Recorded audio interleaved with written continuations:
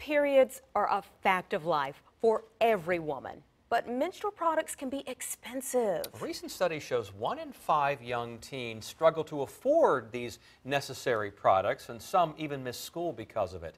New at 5, 10 on your side's Marielena Balouris is here with an effort to change that. Lena? Yeah, there's some local nonprofits who want to supply these products for free to girls in all of the schools across Hampton Roads. And that is a big undertaking, but the Junior League of Norfolk, Virginia Beach is already working with a handful of elementary schools to do this.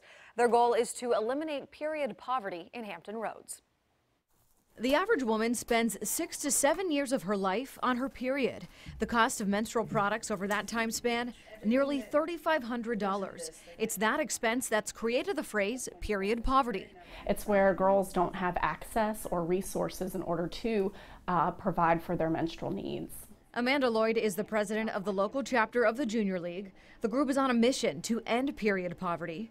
Part of their goal is to raise awareness by wearing the same black outfit for the entire week. Where it may be an inconvenience to us to wear the same piece of clothing over and over, it's also very much a reality for someone who doesn't have the ability to wear multiple things all week. The other part of their goal is to collect supplies and donations. We have period packs with pads, panty liners, chapstick, wipes, and these are located in the nurse's office. The group is working on an agreement with Norfolk Public Schools to provide menstrual supplies in all of the city's schools. Our goal is to not only supply period packs to elementary and middle schools, but to put dispensaries into high school, so dual pad and tampon dispensaries, so girls in high school have them right there in their restrooms.